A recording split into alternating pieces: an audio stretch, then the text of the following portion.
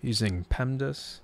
So starting off with the numerator, what we're going to do here is, and actually you can think of both the numerator and denominator as their own parentheses before we divide. So what we're going to left to right, so 10 divided by 2 is 5, and then plus 3 times 4 is 12. On the bottom, 12, so first you do multiplication, so that's going to be 3 times 2, which is 6, so it ends up being 12 minus 6, which is 6, and that's squared, so this ends up being 17 over 36. And that's it.